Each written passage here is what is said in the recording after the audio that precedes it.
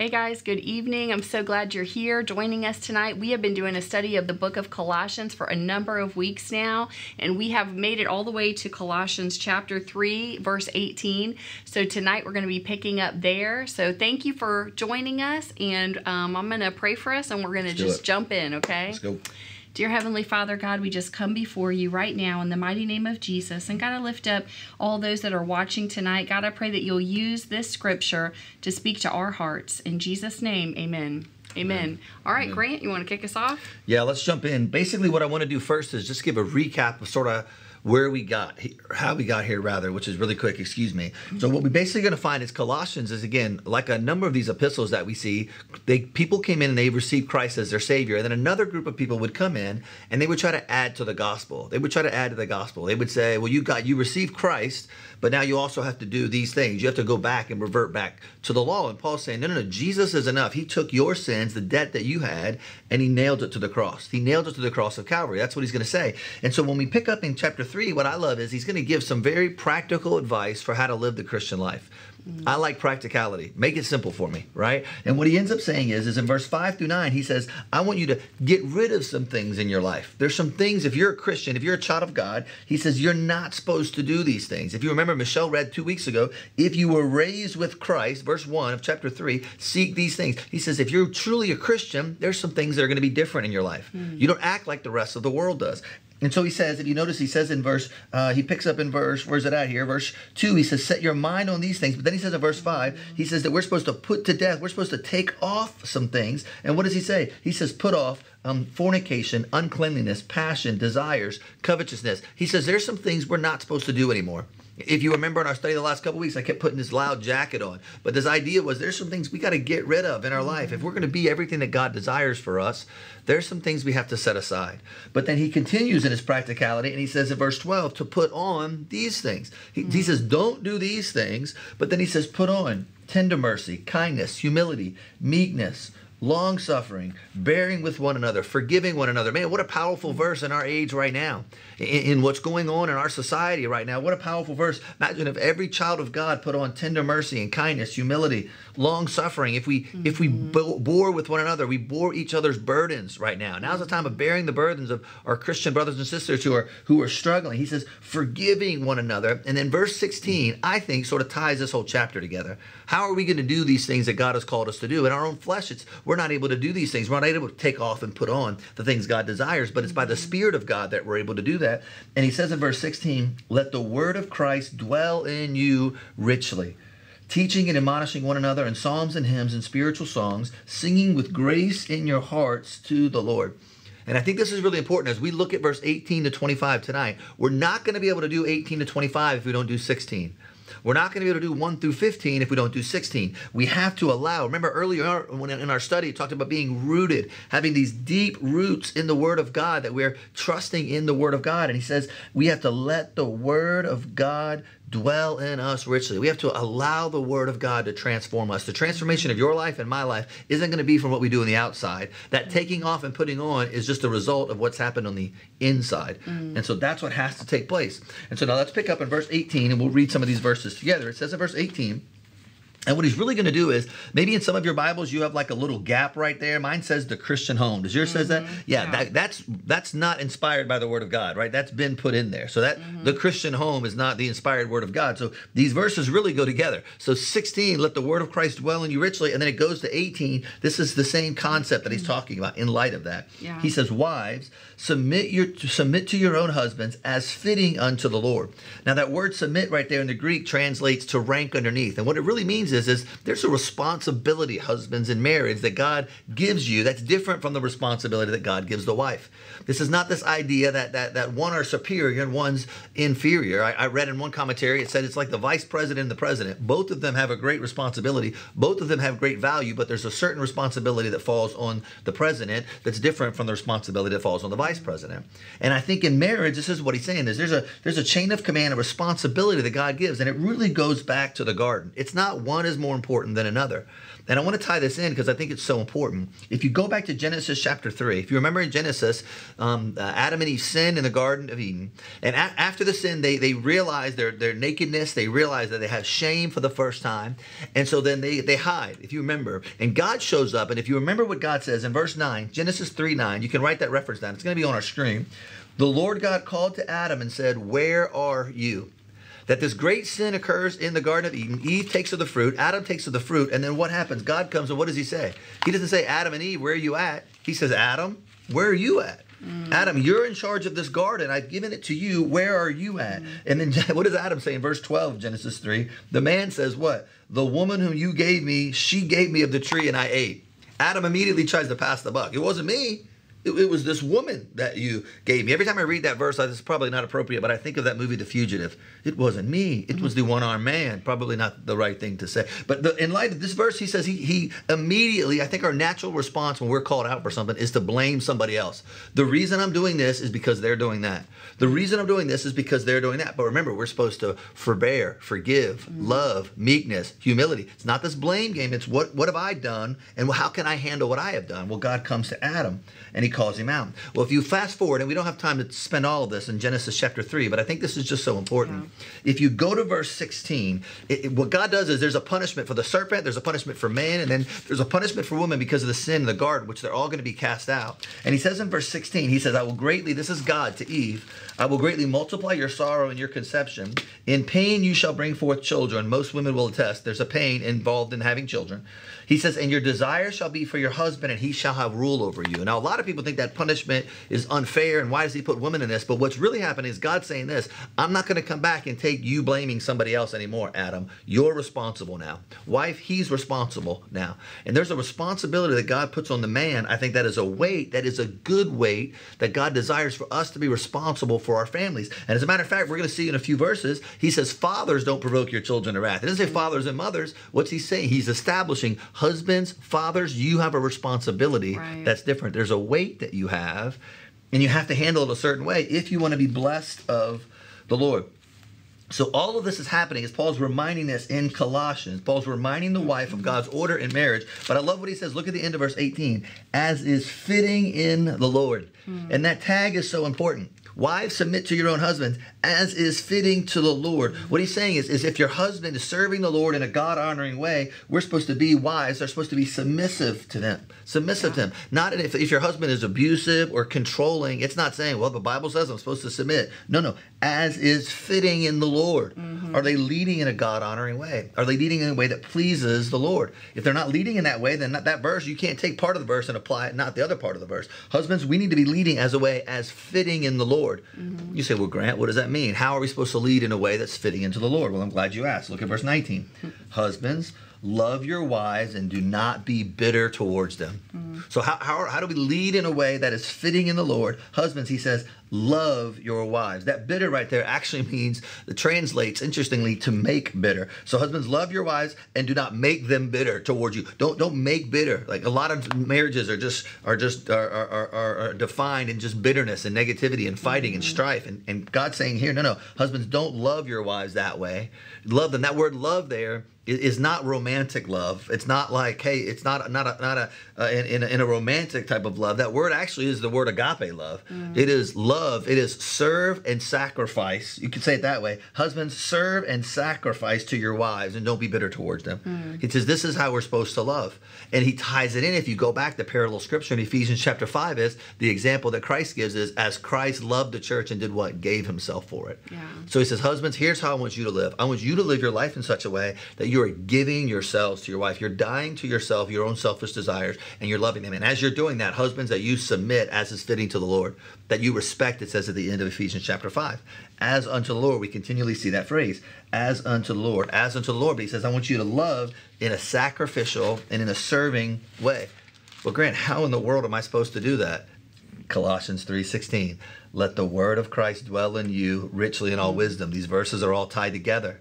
How am I going to love? How is she going to submit? How are we going to do the things that God has called us to do? By letting the word of Christ dwell in us richly in all wisdom, teaching and admonishing. Listen, if you're not doing this, you're not going to be able to do the other. Right. If you're not doing this, you're not going to be able to do the other. Let me quickly give you a couple more, and I'm going to turn it over to Michelle. Verse 20 says it this way. Children, obey your parents in all things, for this is well-pleasing to the Lord. I won't spend a lot of time on that tonight. I don't know how many kids we have up watching the Colossians Bible study tonight. Probably a small percentage of our demographic is children. But kids, if you want to please the Lord, obey your parents. You're not pleasing the Lord if you're not obeying. Children, obey your parents in all things, for this is pleasing to the Lord. God's desires, you want to please the Lord, obey your parents. But my mom is this or my mom is that. You might be right. But that doesn't release you from the responsibility of obeying your parents. That's what he says here. Verse 21, fathers, do not provoke your children lest they become discouraged. There's a lot in this verse, and I love this verse. And I want to focus on that word provoke. That word provoke means to irritate or embitter. Dads, listen, be patient with your kids. A piece of advice I can give to you, Dad, right now is if it's a big deal to your kids, it should be a big deal to you.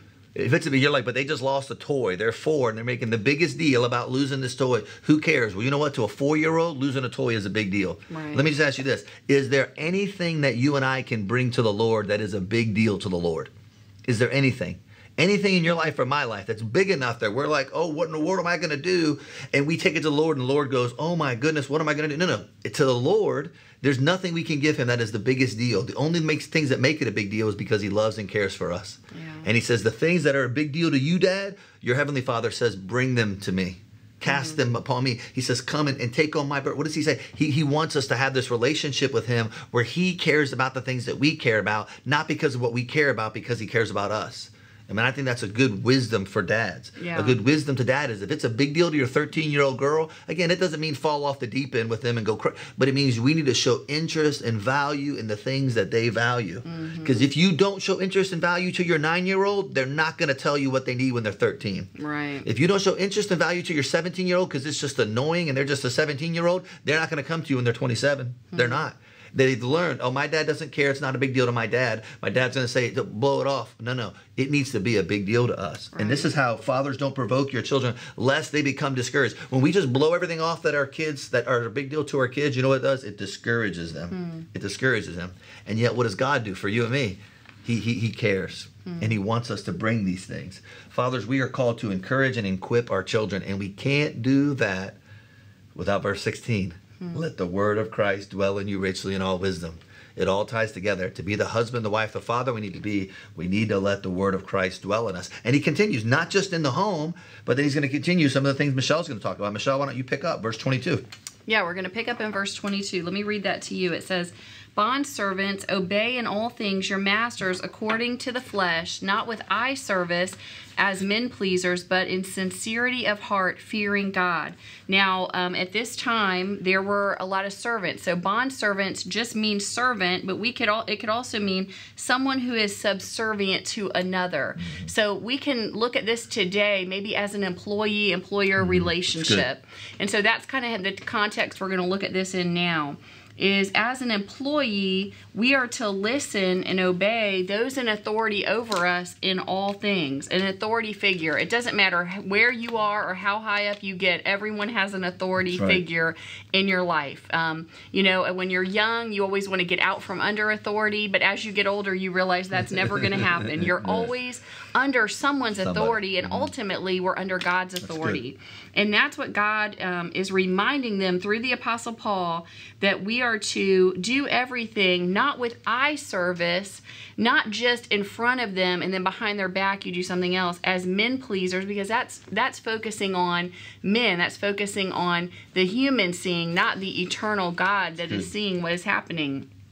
So not with eye service as men pleasers, but in sincerity of heart, with the integrity of your heart, you're working, you're serving, you're doing what God has called you to do under the authority that God has allowed to be over your life, and you're doing that in a way that is pleasing to God. It just basically means you're truly doing a good job no matter who sees, no matter who looks, no matter who is watching. And you know, I know many of you, maybe you've had jobs, you start out at the bottom and you slowly, you work hard, and that's how God promotes you. Even if man doesn't promote you, God sees and God promotes you. I remember a long time ago at one of our first churches, me and you were in charge of junior church. I don't know if you remember that, okay? So many Sundays we never went to church because we always had junior church. And we did the best job we could possibly do. We had fun. We played with the kids. We taught Bible stories. We taught lessons. And we made it as fun and interesting and safe as we could possibly make it for the kids. And that was just one of the small things we did. Another thing I remember is I remember being in charge of the nursery when Daniel was the only baby in the nursery at that point. This was many, many years ago. We went to a church. They didn't even really have an established nursery. And so we got cribs. It was our job to redo the nursery. And so those were some of the small things that God just allowed us to be in charge of and kind of take charge of it. And I ran that nursery for a long time. But the bottom line is I was serving to the Lord. You know, many people didn't see what we do, and maybe you're in the same position. Many people don't see what you do behind the scenes. They don't see the hard work that you put in, but we are to put it in as unto the Lord. But in sincerity of heart, fearing God. It's saying, you know what? I know that God is my ultimate authority in this situation, and I'm going to work as if I'm really working for Him because I really am. All right, and then that's going to tie into verse 23. And whatever you do, do it heartily as to the Lord and not unto men, not to men. Whatever you do, whatever your task is. And, that can be either doing things at home, like Grant was talking about, doing things with your own children. Whatever you do, whether you're working on the job, whether you're having fun, whatever you do, do it heartily as to the Lord and not to men. Do it heartily just means give it everything you've got. No matter what we do, give it everything we've got and do it to please God. Put in your very best effort. Put in your very best effort in whatever task that you are doing. Do it heartily as to the Lord and not unto men. Verse 24, knowing that from the Lord you will receive the reward of the inheritance. The ultimate rewarder in anything we do on this earth, whether it's parenting, whether it's working at a job, whether it's in our marriages, whether it's our relationship with our kids, our relationship with our boss at work, our relationship with those underneath our authority. Maybe you're watching and you are high up in your company. Maybe you have people authority over you, but you have people under your authority. Whatever you're doing, how you treat them, God sees that. And God knows what is happening. And so here he's reminding us that from the Lord you will receive the reward of the inheritance. Now I circled the word inheritance. Now why is he talking about inheritance here?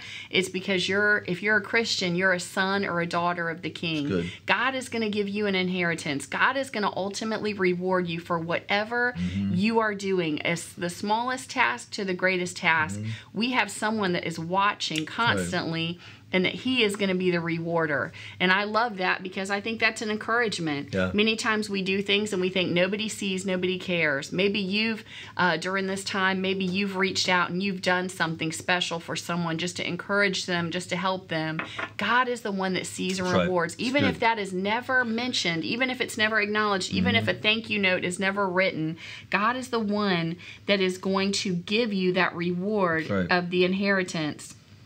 For you, look at verse 25, or the end of verse 24, for you serve the Lord Christ. You serve the Lord Jesus Christ. He's saying, actually, you don't just work for them. You don't just serve them. You're not just under their authority. You're actually under the Lord's authority. You know, a big phrase that has just been meaningful to me the last couple of years is Jesus is Lord. Over every situation, even over this, Jesus is Lord. And just submitting that to Him and telling God, I'm confessing right now, Jesus is Lord, even over this situation. When I think everything is spinning out of control, when I think that I don't know what's going to happen, I just confess, Jesus, you are Lord, even over this. And so he's reminding them that they actually serve the Lord Jesus Christ, okay? Verse 25, but he who does wrong will be repaid. Now I underlined will be repaid for what he has done, and there is no partiality. Now, God is reminding us that he is a God of justice. And in this time, we need to know that God is a God of justice. But he who does wrong will be repaid for what he has done, and there is no partiality. You know, God says he's not going to give any special treatment. He sees everything, and he knows what is wrong, what is done that is wrong. He sees evil that is done. He sees injustice, and he is the one that ultimately is going to repay people that do that, whether it be here on the earth or whether it be one day in heaven. God is going to make sure that righteousness is done. He is the righteous judge. And that word justice, God is a God of justice. Justice just means right or as it should be. It's good. In being made in the image of God, we long for moral justice to be done in our society. When we see something done that's wrong, we long for it to be made right. That's because we're made in the image of God. Yeah. And that is inside of us that rises up and says, this is not right. And so God is reminding us here, listen, you serve the Lord, you work on your marriage, you do good to your children, you honor your employers and employees, and you do what you're supposed to do to those that are over your authority. And if anyone mistreats you or anyone does something wrong to you, then guess what? I'm the one that's going to repay them. I'm the one that's watching. Yeah. I'm the one that's going to make sure that anyone that does something wrong is going to be handled, and God is going to see to it. So don't ever think that someone gets away with something. When someone mistreats you or does something wrong, God is watching, and He is going to discipline that person. He is going to make sure that justice is served in His terms and in His time. Not always our timing, but in His terms and His time. And I just want to encourage you that the theme of all these 8 verses 18 through 25, the theme is as to the Lord. No matter what we do, we say, Jesus is Lord. No matter what position that we're in, if we're a wife, we're submitting to our husband as to the Lord. If we're a child, we're obeying our parent as to the Lord. If we're an employee working for an employer, we're working for them like we're working for the Lord, because the Lord has given us that job. No matter what we are doing it unto the Lord. And we are declaring Jesus is Lord, and that Jesus is the center of our lives. And we're saying, you know what, as a wife, as a child, as a father, as a mother, as an employee, I'm going to say Jesus is the center of my life, and I'm going to serve as if He is at the center and the Lord of my life. So I love these scriptures, and you know what? They give us perspective, and they give us an order of how things are supposed to go, and we need that. We need to know what God expects of us, and we need to know the order that God has placed over our life so that there's not confusion. So really good scriptures. Grant, you want to close us out? I love that, and you continually saying that, as to the Lord. You go through these, from the Lord, serving the Lord. That phrase, Lord, Lord, well-pleasing to the Lord, fitting to the Lord. I mean, there's this surrounding of everything, as Michelle said, that it all comes back to the Lord. And you know, that question we have as we even close these times out together is do you know the Lord? Has there been that moment in your life where you have submitted, and you've said that phrase that Michelle said, Jesus is Lord? Jesus is Lord. That means He is supreme. He is over all. It is about Him, for Him. We read that earlier in Colossians. It all is about Jesus. He is the Lord. And has there been that moment in your life where you have submitted and gave your heart and your life to the Lord? You know, the scripture says that all have sinned and fallen short of the glory of God. No one's perfect. We're not perfect. You're not perfect. No one is perfect. The Bible says the wages of sin is death. Because of sin in your life and because of sin in my life, it's going to happen. It says at the end there, he who does wrong will be repaid for what he has done. There's going to come a time where we have to give an account for our sin. And that account for our sin when we stand before the Lord is a separation from Him, unless someone pays the penalty. And what Colossians says is Jesus paid for your sins and for my sins on the cross of Calvary. He paid for your sins and for my sins. And we can have forgiveness of our sins if we put our faith and our trust in Him. The most famous verse in all the Bible is John 3:16. It says, for God so loved the world, He loved everybody in the world, that He gave His only begotten Son, that whoever believes in Him should not perish but have everlasting life. Do you know the Lord? Have you put your faith and your trust in the Lord Jesus Christ? You're not going to be able to let the word of Christ dwell in you richly if you don't have a relationship with the Lord. And that relationship comes through Jesus Christ, through confessing your sins, asking him to forgive you of your sins and to cleanse you from all unrighteousness, and surrendering that Jesus is Lord. You can't do it on your own. You were never meant to do it on your own. But Jesus is Lord. If you're listening to this tonight and you've never put your faith and trust in him, I want to encourage you right where you are. Right where you're seated tonight. Maybe you're watching this in the middle of June 2020, or maybe you're watching this 5 years from now. Wherever you are, if you've not put your faith and trust in the Lord, and you'd like to do that right now, I'm going to lead you through something we call the sinner's prayer. And this is me just giving you the words to confess your sins to God, to surrender to him and ask for the forgiveness of your sins. And Scripture says he is faithful and just to forgive us of our sins and to cleanse us from all unrighteousness. Right where you are, let's pray together. Let us pray right now. Let's pray. If you want to know Jesus as your Savior, pray this prayer right where you are. Lord Jesus, I'm a sinner and I need you. Right where you are, pray to the Lord. Lord Jesus, I'm a sinner and I need you. I believe you died in my place, and I want to receive you right now as my Savior. In the quietness of your heart, call upon the Lord. Jesus, I'm sorry for all my sins. Please forgive me. I believe that you alone are the Lord, and I surrender all of me to you right now. Right where you are, would you just pray that prayer? Jesus, I'm sorry for my sins. Please forgive me. I believe that you alone are the Lord, and I surrender all of me to you right now. In Jesus' name, amen.